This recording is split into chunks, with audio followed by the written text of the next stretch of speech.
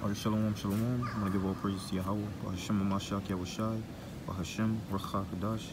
Double honors to the apostles and elders of Great Millstone, and salutations to the like brethren out there pushing the word and sincerity and truth, risking their lives and their freedom to do so. And to those men I say Shalom, Wabarakim, I'll found peace and blessings upon you. Here I have a Hebrew lesson going into Psalms, the book of Psalms 51 and 7, okay?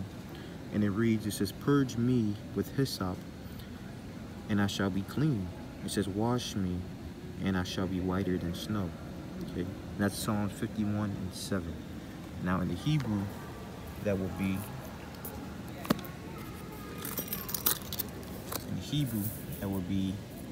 Thacha Tanaya, Ba'azawab, Wa'atahar, Kabasa Naya, Wama Shalag, Allah Banyan. Okay, I'm gonna read it one more time, then I'm gonna go over it.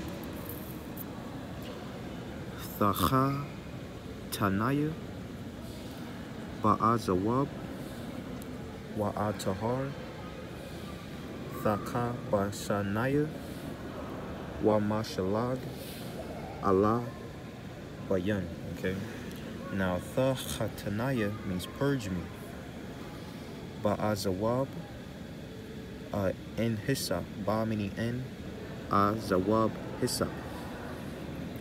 Wa'atahar, and I clean. Okay, tahar also means to be pure. Okay, but in this context it means to be clean. Wa meaning and a meaning I. Wa'atahar, and I clean. Thakabasanaya, wash me. Wama shalag, then snow. Allah bayan, whiter. Okay, so I'm gonna go over it one more time.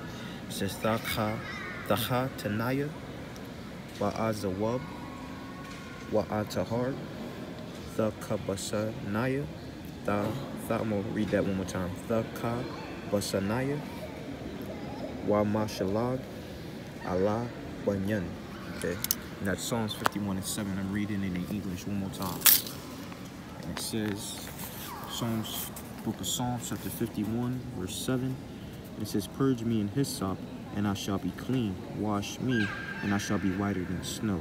Okay, and that was Psalms 51 and 7 in the Hebrew. So with that, hope you brothers out there was edified. I want to give all praise to Yahweh, Hashem Mashiach Yahushai, Hashem Ruach HaKadosh. Double honors to the apostles and the elders of Great Millstone, and salutations to the elect brethren out there pushing the word, sincerity and truth. Shalom. All right, Shalom, Makim. I just wanted to give a tidbit on the herb hyssop that was mentioned in Psalms 51 and 7. And right now I'm on a website called tappingroots.blogspot.com. Okay, this came out Monday, February 11th, 2013. And this person had to say, this is what the person had to say about the herb hyssop.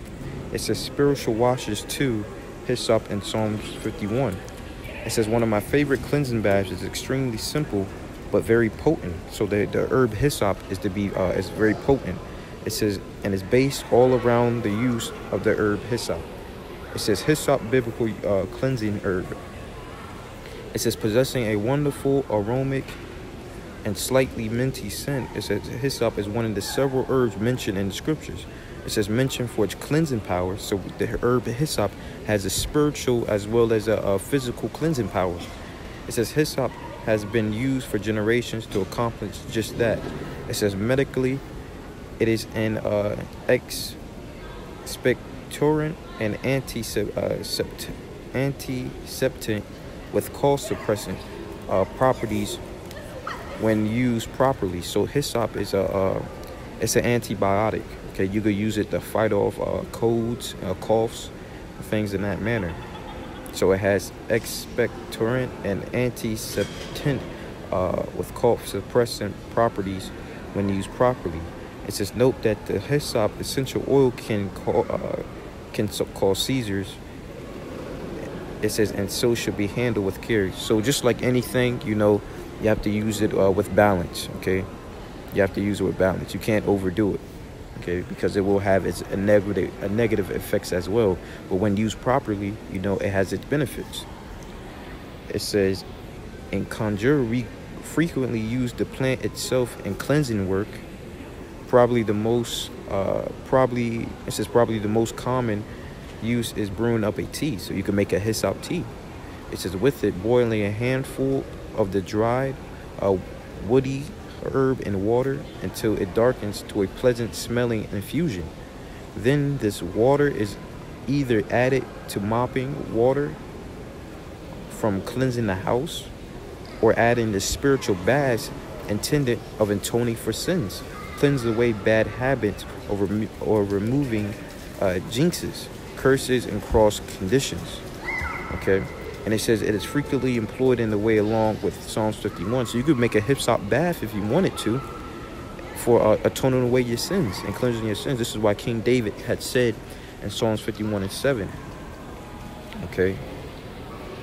Psalms 51:7. I believe this is the NIV translation, but you know, when you brothers get a chance to read Psalms 51:7 again, okay? Because you can make a spiritual bath out of it, as well as a tea. It says to make atonement for your sins, okay, to cleanse away your sins or bad habits.